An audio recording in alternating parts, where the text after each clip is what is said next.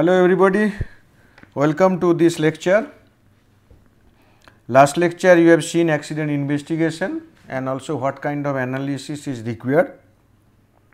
We also shown you that what are the different information that should be collected.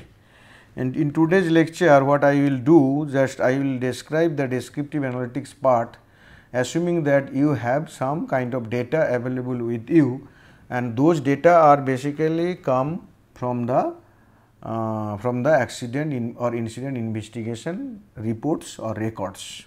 Okay. So, in this lecture we will see descriptive analytics, or other way you can say descriptive analysis also. But today's world is analytics driven. Whenever you have data, you must try to do analytics so that you will get the best benefit out of it. Okay. So, what are the things we will see today? We will see first the descriptive statistics, and then on example, and finally all those descriptive statistics we will try to relate to the data and give some of the insights to you, and which will ultimately help you in describing the accidents or incident or safety status of a plant for which you are doing this analysis. So, when we talk about statistics, basically statistics means when you have data, you have collected a lot of data is there. So, these data are usually we say that sample data, which is collected from a population or from a process or a system. Then this data can be used to infer or to quantify or to measure some of the basic properties of the population or the process or the system. So, that means what happened, that descriptive statistics include that the summarizing the data, then your charting the data, and then getting location and dispersion measures from the data, and this basically actually describe the what is happening in the system or the process, or from statistics point of view in the population. So, there will be different kinds of measures. One is measures of frequency, then measures of central tendency, measures of dispersion or variation, measures of position. Under measure of frequency, you measure count, percent, frequency.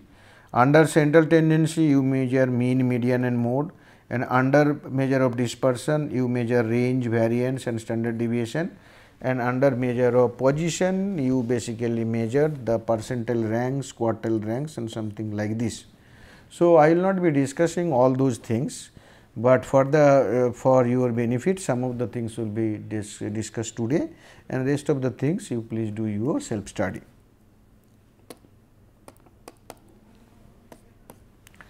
So, let us consider a data set.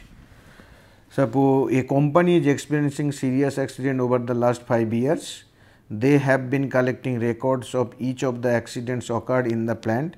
The data consists of 500 records are retrieved from the company for analysis with the aim of to provide descriptive statistics of the data, the attributes used in the described below. So, please remember that means investigations have been made whenever incident has taken place, and let in this fashion the report is available. Report can contain many other things, but for the time being we have created a hypothetical data set, and that hypothetical data set is like this. So, that means every incident report has attributes like month, day, location, incident event, working condition, machine condition, observation type, incident type, employee shift, gender, working temperature, heart rate, blood pressure, health rating, incident outcome, risk, so many things are there. So, you see some of the are basically time stamp, some of them are location stamp, some of them are event related detailing, some of them are basically related to the particular victim, Some of them are related to the physical process, physical environment like temperature, and also there are some outcomes related to incident, maybe fatality, property damage, and something like this. So most of the things are categorical in nature. Categorical means they are basically just giving you some kind of identity, like day has 7 days, Sunday, Monday, Tuesday to Saturday. So they will from Sunday and Monday, they gives you the identity of the day only, nothing more, nothing less. Okay. Similarly, location, they will tell you which location, whether it is in the plant, on the road, in the shop floor, or within the shop floor, whether in section 1, section 2, section 3, like this. So that sense they are all categorical in nature. Now temperature is numerical, heart rate is also numerical, blood pressure numerical. So working temperature related to the physical environment, heart rate and blood pressure related to the victim, and health rating also related to the victim, that is also numerical, and incident outcomes basically what happened to the victim, and risk means basically it's basically the that event we have seen the probability of happening that event and times the severity. In some scale it is measured. Okay, this is also categorical in nature. So how many categories are there? In the month 12 categories, day 7 categories, like different categories are there, and for the numerical variables you will get range values, that from which value to minimum to maximum this value will get. Okay. Suppose you have collected, that means what happened? These are the attributes you have collected from the accident reports.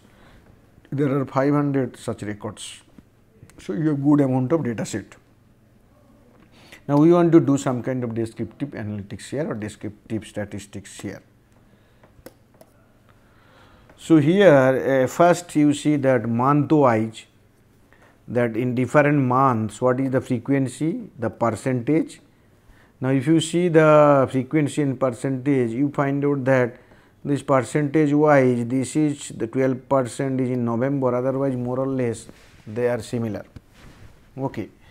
Now if you go by day, I think the day wise also percentage if you say, so from this data 18.4 it is little more, otherwise others are almost equal.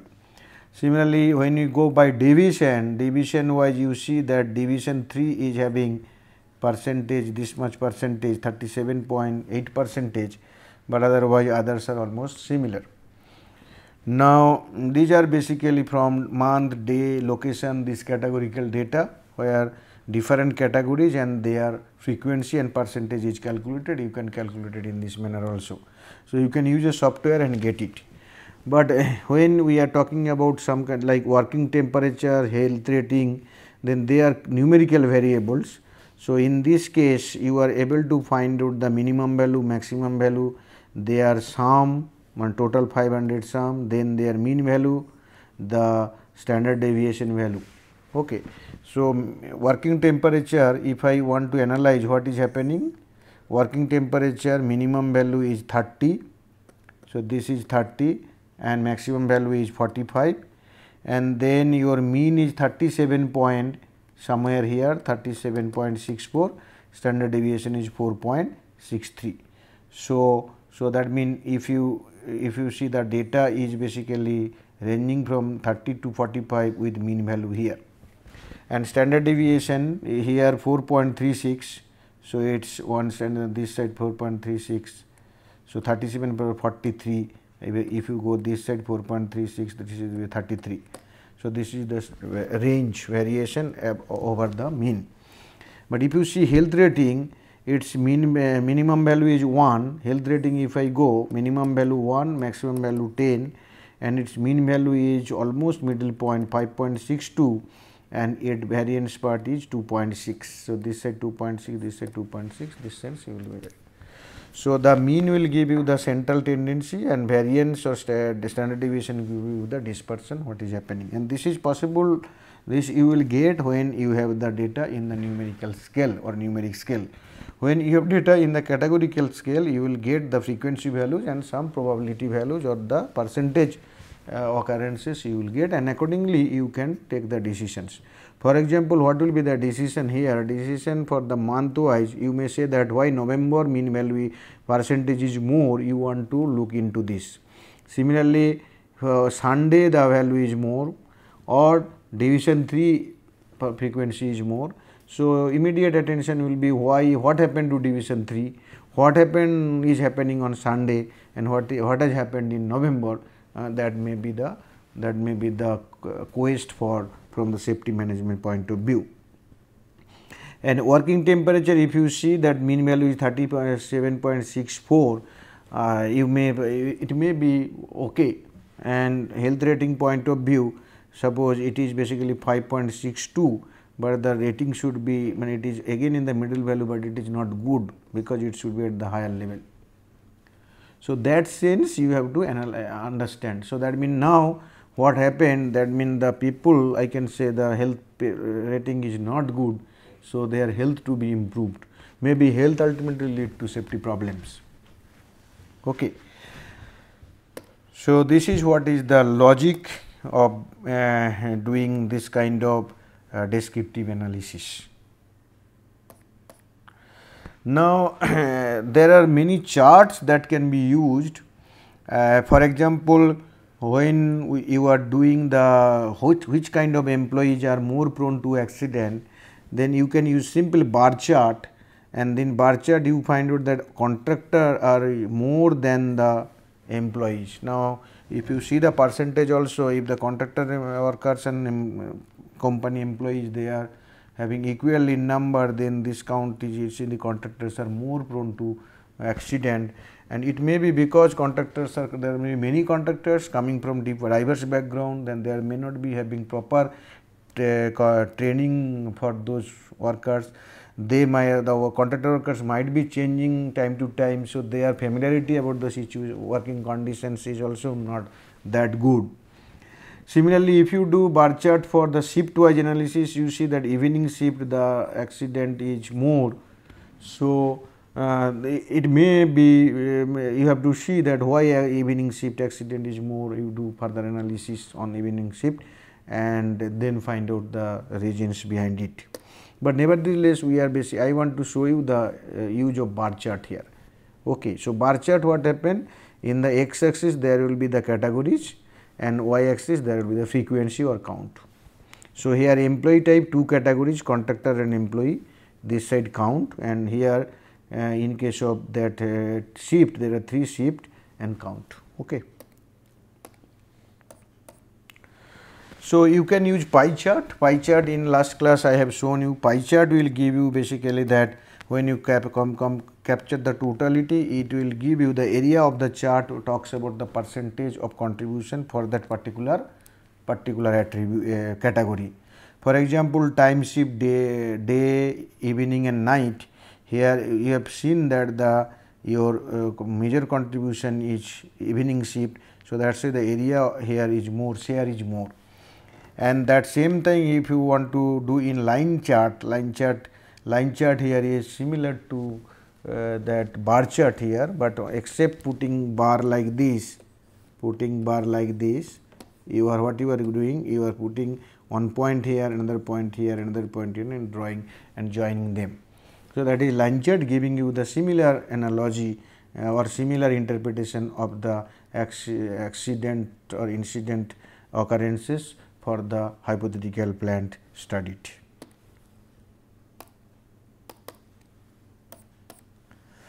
Then there is scatter plot. Scatter plot, when you do, scatter plot is nothing but basically you to consider 2 variables at a time or 2 attributes. In this side you are saying that number of incident or incident count, and this side that shift. So, and here what a time shift, and then here contractor and employee, 2 kinds of workers are considered. So, then the contractor and contractor, everywhere they are more, it is more. Okay. So, although we have basically shown you that time versus the type of employee with the number of incident, but scatter plot, when usually the general meaning of scatter plot is there will be two variable, this side x and this side y. Now, what is the relation between x and y? Okay. So, that means what will happen if we do suppose here that your shift is your day shift, evening shift and night shift, and this side your regular and contractor. Then if you put the values, so day shift and regular, so and this is some kind of plot you will get, but better will be when we have suppose this side let it be temperature, and this side let it be your health rating for the workers. So, if temperature increasing, health rating decreasing or something like this, it may so happen you will find out something like this curve. This kind of things are described in scatter plot. Scatter plot means it is a bivariate one, two variable case, and this is a special type of scatter plot. What we have done, we have considered two employee type as well as time, and also we have considered the counts. Okay. So, if I consider number of counts versus time shift only, then what happens? Shift means basically that shift 1 and shift 2 and shift 3.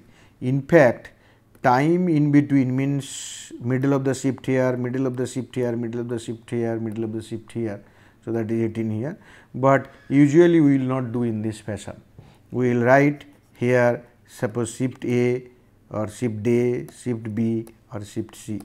This middle shift, if you want to write shift then ABC, otherwise you write time 24 hours of time from 0 to 8, 8 to 16, 16 to 24 this side, and then contractor and regular employee like this. Okay.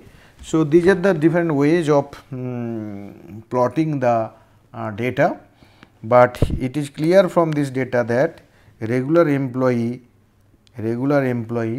they are having less number of accident or incident compared to contractor employee. And if you compare shift wise, then definitely evening shift is having more number of accident compared to other two shifts. And then that kind of things you can plot a radar chart. What happened here, that contractor employee type, and then night shift, evening shift, day shift, some radar is formed, and just to show you that what is happening in terms of contractor and employee with reference to the three different shifts. This is another kind of plot.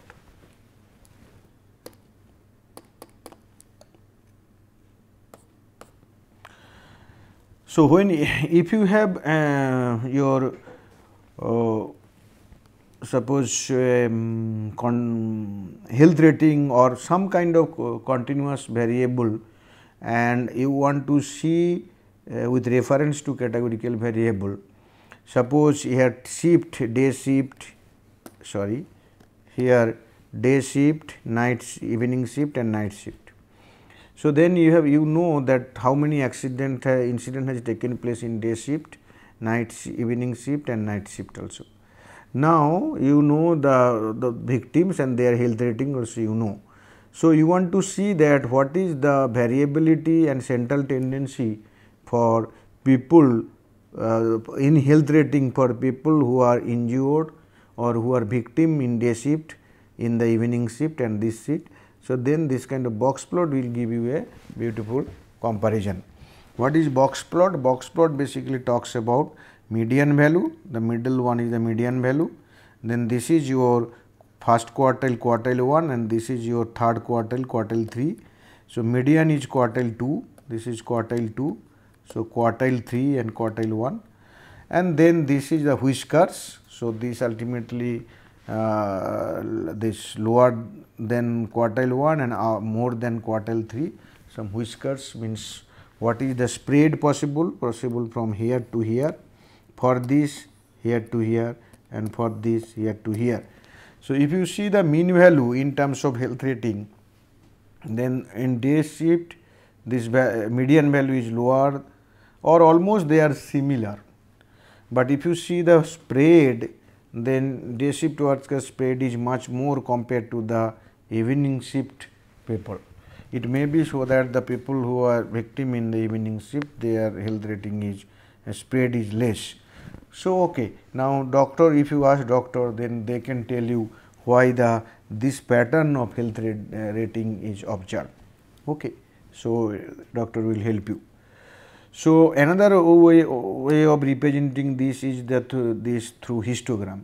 Histogram, when you talk about histogram talk about only one particular variable which is basically numeric in scale.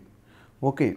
So, that means here health rating. So, what it does basically histogram from the minimum to maximum with certain range, small range, number of counts, number of frequencies or frequency is counted. For example, I can say that health rating it is 1 to 10. So, then up to 10, suppose you 1 to 2, 1 to 2, 2 to 3, maybe 0 to 1, 1 to 2, 2 to 3, 3 to 4 like this.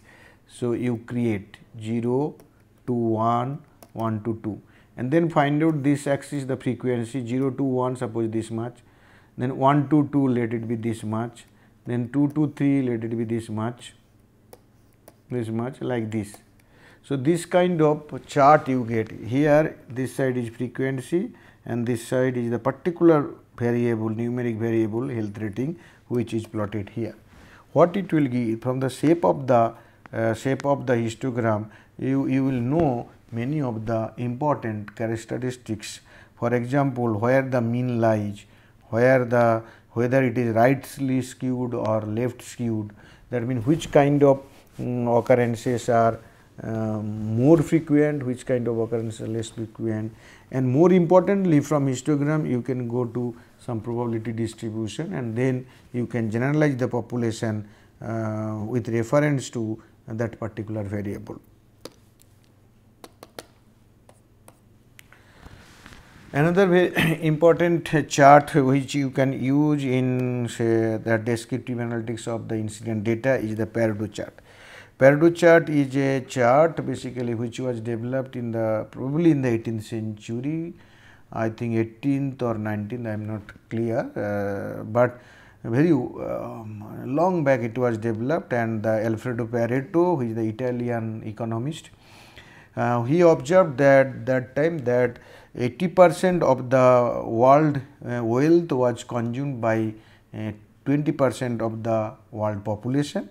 So, that is why it was also known as 80-20 rule, 80-20 rule, because 80% of world wealth was consumed by 20% of the world population. However, now the scenario is different. I think now it is 98% of the world wealth are consumed by 2% of the world population. Similar such kind of statistics are available. I am not 100% sure, but that is the case. But Alfredo Pareto, he observed this. So, that means, and this one, that is why this is also known as vital few and trivial many. What is vital few?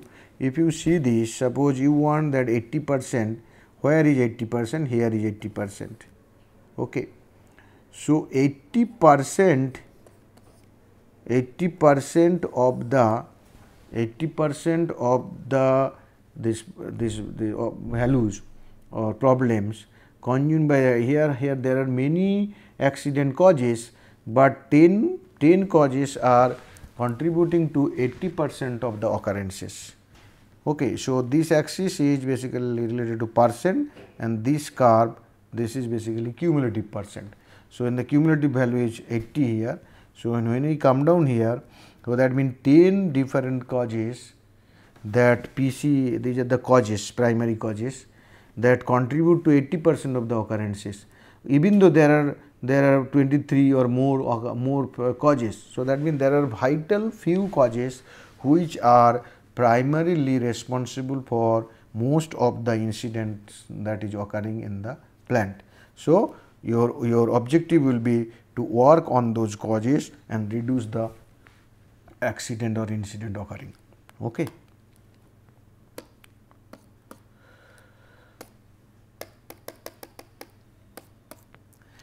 Then I'll discuss something about pattern in time series data. Many a times what we do, we basically want to see the performance over time. For example, let it be month 1, month 2, like month n. Okay. So you want to see what is happening, number of accident per month over time, then this side let it be frequency, which is amount. You may find out the situation is like this. So when you join, it is like this. So this is basically a pattern in the data. You may find out the situation is like this.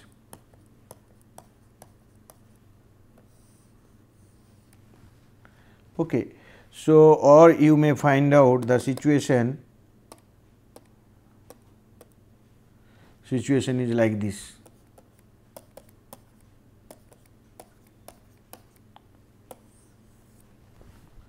So many things.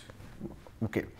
Now if you want to this from the plant level, suppose you want to see your organization level over past 30 years. So that time you may find year 1, year 2, year 3 like this, you may find something like this also. Okay. So what happened, this data when it is measured over time is known as time series data. It may be frequency of incidents occurring, or in the operations management, production management, it is mostly the demand per month or per year.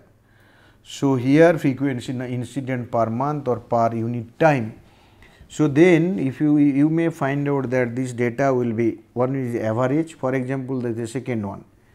Here almost there is no change, because more or less number of incident every month is same. This is average data.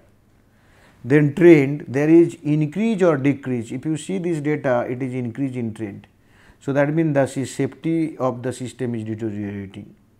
There is seasonal influences. For example, there can be suppose this is a 6-month seasonality, maybe like this, then again after 6 months it will happen, or weekly seasonality or quarterly seasonality will be there, it may be there. Then cyclic movement means when you go for long period, long time you consider, and then you may find out that some kind of cycle is created, means mostly these are all long term cycling behavior which we observe in the business cycle. But for safety data, incident data, you may observe if you go over the time, but usually it is not in over time. As everything is improving, it actually usually decreases.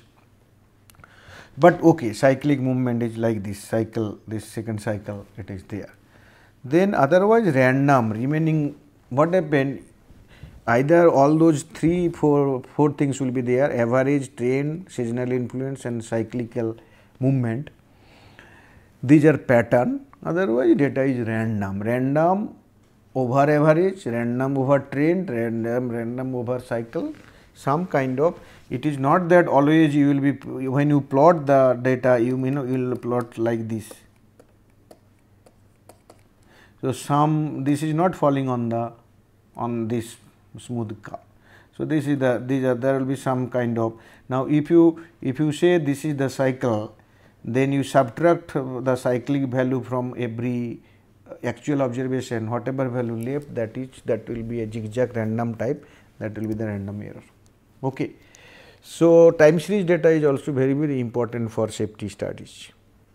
Okay. So when you do a record accident, and those accidents or incidents are recorded over time, then either daily, monthly, weekly, quarterly, yearly, some plot can be made, and this will talk about the progress of the performance of the department or the plant or the organization with reference to accident or incident occurring.